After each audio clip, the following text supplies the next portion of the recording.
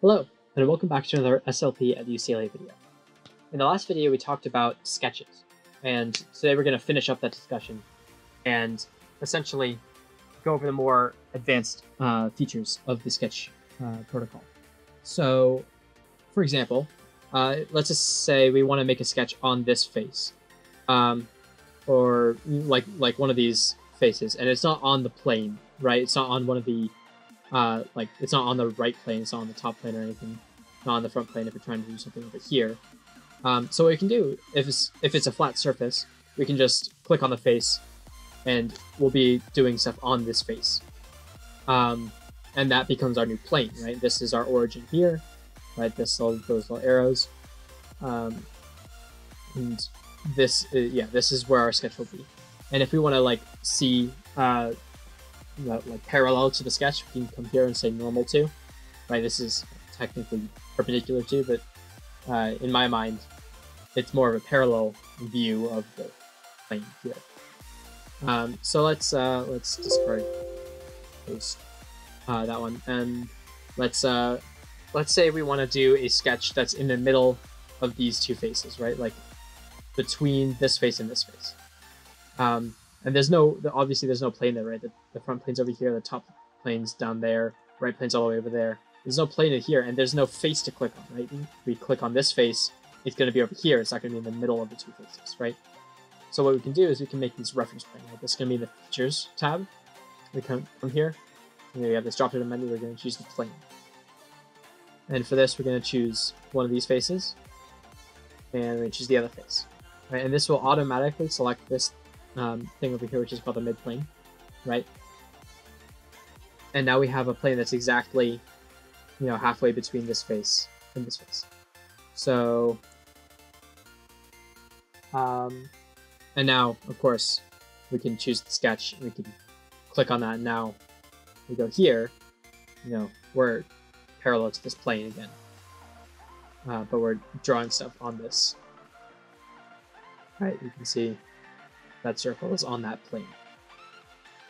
Alright, for this next example, let's say I have this somewhat intricate sketch right here, and everything's defined, and I'm going to go to extrude it, but it's a little complicated, right? I have all these separate things, and all I really want to extrude is this like one area here, right? This like inside this rectangle, but inside this one and outside the circle. And there's all these like extra things here that I don't really want. So what I'm going to do is I'm going to come up to this Trim Entities button. Right, so I'm going to click the Trim Entities, and now I have this Trim tab open. And what I can do is I can just click and drag my mouse, you can see I'm drawing a little line over a line, and it'll get rid of that line. So there, it gets rid of that circle.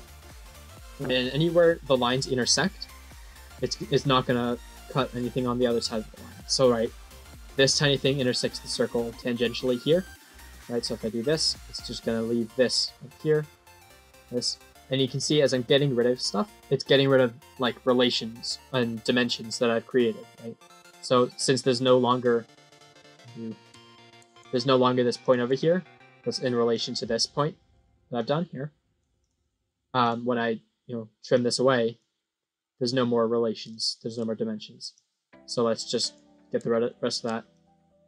And now I have this strange shape, right, that I could not have gotten just by itself without trimming anything. And then we can, come back and dimension everything again. I can dimension stuff from the origin.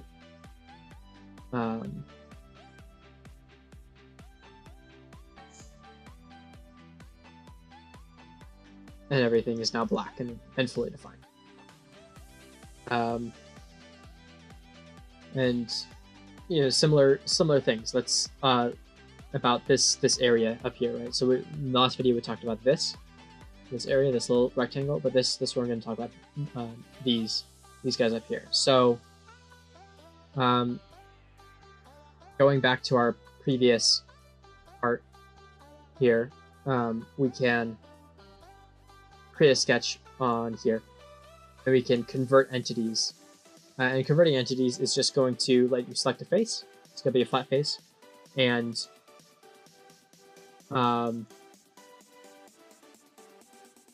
it's just going to make the sketch of the outside of that face, right? So maybe I want to do it on this one, which is a little more complicated than just a rectangle, right? So I'm sketch on this face, convert entities from here, click the green check mark, and now I have a fully defined sketch on here. But let's say I want this sketch, but a little bit like bigger, maybe like 2 millimeters bigger. So what I can do is I can select all of these, or yeah. So if it's a closed loop, I can select just one line. But I'm just gonna show you that I can select all these lines at once, just in case you have something like this, and choose 2, and now I'll have the same shape, just 2 millimeters bigger in every direction. Click the check mark, right? It'll give me this dimension here. Right, and that's the offset entities up here. I had to mention that at the beginning. So let's go back to our complicated thing. And let's say I have this extra line. It's going to be up here. For fun, I'm just going to make this a construction line. Right, so now it's dashed like in the last video. We're going to say it's a good 20 millimeters away and 15 long.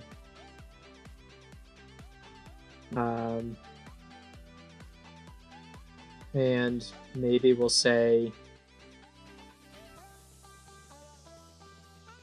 that this and this is 15 away also. Right, so what I can do now is I can click on this mirror entities, and I can choose all of these guys over here. Right, and see, just selecting one doesn't select the entire thing, so just be ready to select all of them. And I can mirror it about a different line that I have in the sketch. I'm going to choose the line I just made, and now you can see this yellow over here. It's going to be the mirror of what I have here. Now I have 2 of those pieces. You can do a similar thing with the linear sketch pattern. This one, let's select our entities to pattern, and we can choose, which direction it's going to go. Like, so again, there's a lot to this one here.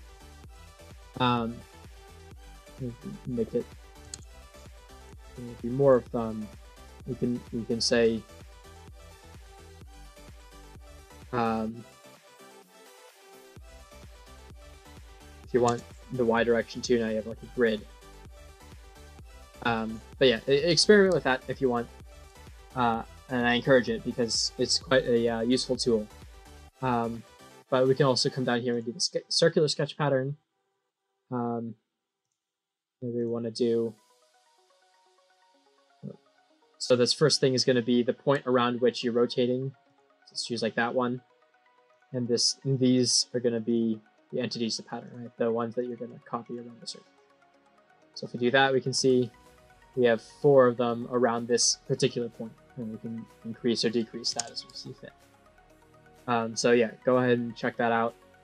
The move entities is going to be a little less important, but let's say you have this box here. It has 0 things defined about it. We can drag and select it all, click the move entities, and like, I don't know, start point is here and the end point is there. And now this is coincident to here. But you still have to like smart dimension everything. So it's not entirely helpful. And if you already know that you want something to be here, a rectangle coming from this point, there's not really a point in making a rectangle up here and like moving it to down here. Right. So I'm gonna show you guys one more thing, but I'm gonna use a new sketch to do it. So I'll be right back. Alright, so now we're gonna talk about relations, which are really, really helpful because you're not gonna have to use the smart dimension to do literally all the, positioning of everything. So let's take a look at this sketch I've made here. And let's say I want to make a line that comes off of this intersection between these 2 things. You see, I don't have a point to do. I can choose this midpoint here between this point and this point, but that's not really helpful because I want it from here. So what I'm gonna have to do is I have to choose this point here. I still can't put a thing here, but like I can put it on that line. Right, that's like kind of close. I can like drag it to like almost on top, but like if we zoom in, you know, that's on the top. We can do this like forever, where it's like, oh, still not on top. Still not on top. So instead, what we're gonna do is we're gonna use a relation. Right? You can see this little green thing next to the point, and that's already a relation. If you come over here, you can say existing relations is coincident. What that means is it's on this line. So what I can do is I can select the point and then control-click the circle, and now I have these add relations things here, and this is really helpful. So what I'm going to do is I'm going to choose coincident. So now it's at this exact point between this line because it's coincident on this line, and the circle because it's coincident on this circle. Right? And we can zoom in, and that's actually kind of funny. So you have to take my word for it, but these two are, this point is there. But SolidWorks can't load it so close to the intersection because it's just not built for that. But anyway, now I can come over here. I can click on this point that I've created, and I can do that. Maybe that's what I want to do the whole time. Right, so there's a lot more other relations that you can work with. Let's say I want this line to be tangent with this circle. Well, all I gotta do is select both of them and click the tangent.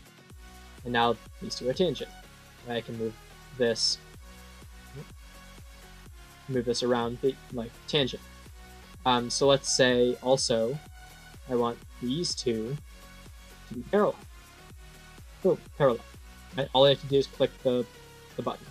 And now if I turn this one around, we have this one turning also. So let's say this one, and this is tangent also. And what we can do is we can say this line, and this line, you see I've dimensioned this line to be 20 millimeters long. But I haven't dimensioned this line, so I can make this one shorter. But let's say I want this one and this one to be the same size. Now I can click this equal here, and these will be both 20. Right, so let's see, maybe this and this are perpendicular. And now I can't move these around, or, well, I can't move it around because this is not fully defined. Let's say, let's do another tricky thing where I can do this point here, run on that, make these coincident, and now I have a point here. I want this and this, right? You can choose 2 points, and say those are coincident. So, again, the list of relations is very, very long. You can do a lot of things with relations. And I think that after you watch this video, you definitely should go take a look at your SolidWorks and just experiment with these sketches and try to make a cool sketch using only relations, for example. Maybe you do like something like I did. You make a basic shape and then just start adding things to it. This kind of looks like some abstract art thing, right? But apart from that, that's all I have for you guys today. So I hope you learned something and have a great day.